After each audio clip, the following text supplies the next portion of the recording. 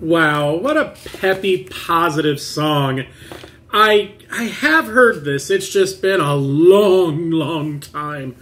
But man, oh man, I was so happy. I love everyone at the drive-in, and I was a bit worried at first when the video started and they put the guy in the trunk. I'm like, whoa, what is this, a kidnapping? And then it's no, we're just trying to sneak into the drive-in. And I was getting a little anxiety. I'm like, are they going to get them out of there? And it's like, okay, they got the guys out of there. Thank God. But still, that was like a fun little slice of Americana.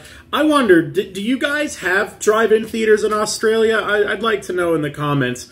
I've only ever been to a drive-in movie once. That was back in 1991. I saw Robin Hood, Prince of Thieves with Kevin Costner and Mary Elizabeth Mastrantonio. And I remember we saw it in Sanford, Florida at that drive-in.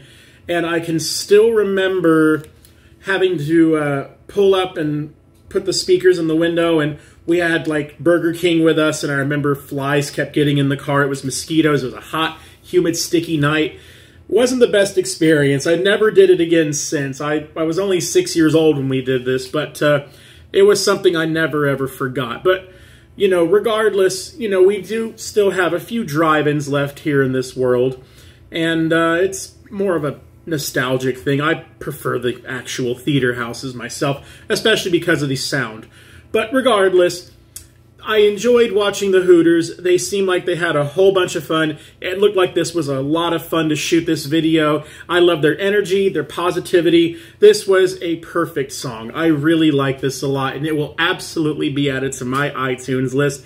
Thanks again for the recommendation, Miss Leanne Mayer. You always know how to pick the right stuff. Anyway, you guys, thank you so much for watching again today. Don't forget to like, share, and subscribe. And with that, I will see you a little later. Take care and be well. Bye.